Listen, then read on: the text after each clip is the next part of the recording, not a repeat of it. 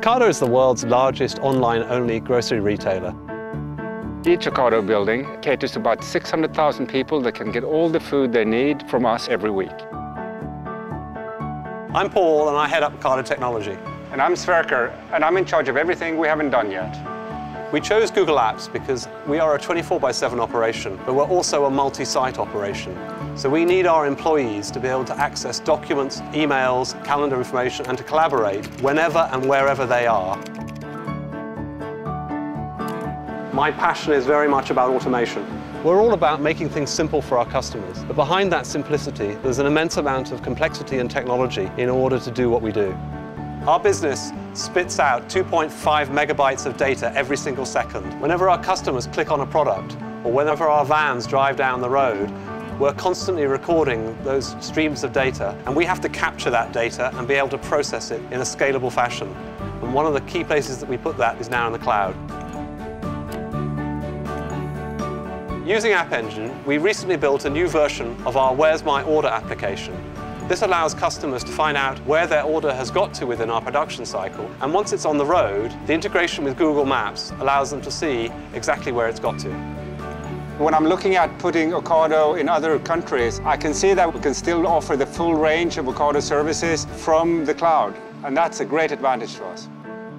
We're taking a chore, which is grocery shopping, and we're turning that into quality time with the family.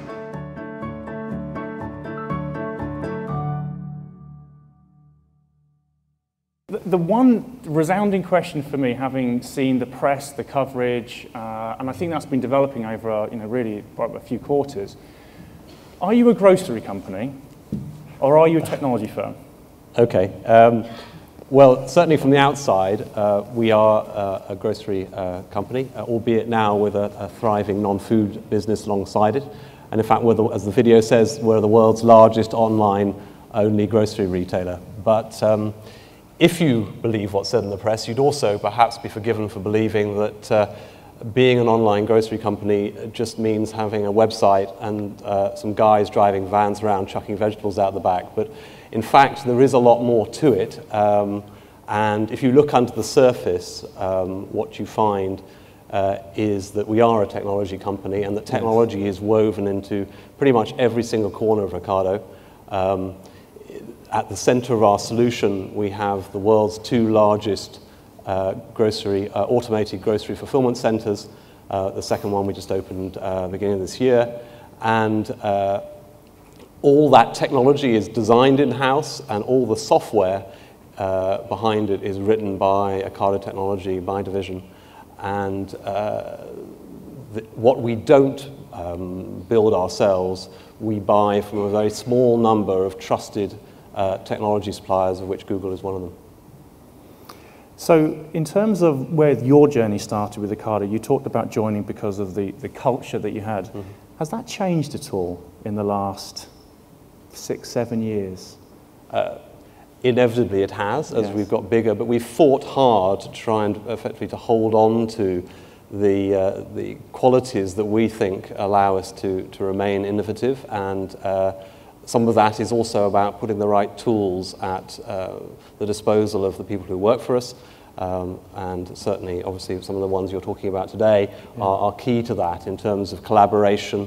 As we become increasingly a multi-site organization, that's been a challenge, how we keep the culture together.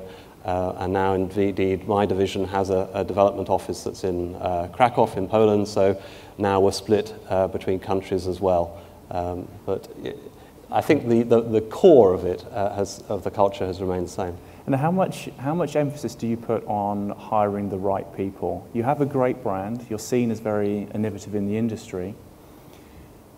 What process do you go through to make sure that that brand isn't diluted with the people that you bring into the company? Is it something you focus on, or do you just attract great people? No, I think we put a lot of effort into that. Obviously, Ocado has a strong brand. My division, Ocado Technology, we're on a journey now to actually, if you like, allow that to have a brand on its own, because clearly, as you said, the deal that we signed last week means that we are opening up that technology and making it available at the moment to Morrisons, but there will be others to follow. And the fact is that that's a big transformation, certainly for my division, in terms of effectively needing to sort of get out from underneath, if you like, the Ocado brand and exist, as a technology brand in its own right. And that's very pertinent in terms of recruitment too, because attracting the very best people is a big part of my direct reports role, and we put a lot of effort into that because basically we are, as the phrase goes, we are only as good as the people, and it's certainly one of the big reasons why I work for Ocado is I get to come to work each day with an amazing bunch of people who are challenging and creative and certainly very hungry for constant change. So, And one final question before we break. I can just imagine the list of things that you're thinking about doing, and I don't want you to share any ideas or IP that obviously is for your ears only, but can you give us a sense of what you see as the opportunity and the disruption that you've already caused? Where do you think you can take the business using technology in the next kind of few years? So we're in the unique position of, because we literally own every single line of source code in our business, we've already just redeployed that to open our non-food business. We've always sold non-food actually, but now it's broadening, and we have a new warehouse that runs automated warehouse that runs in Welland, just doing non-food, with robots flying around the place. And that is a key sort of first reuse of our technology, if you like.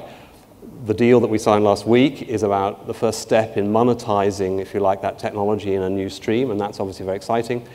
But then looking further ahead, we made it clear when we floated in 2010 that you don't put this much investment into the solution that we've built if you're just interested in sort of groceries in the UK. So we have aspirations that are definitely beyond these shores, and that's really important when it comes to the cloud and about being able to deploy our technology in a bridgehead, in other countries without necessarily having to open data centers and everything else that goes with that on day one.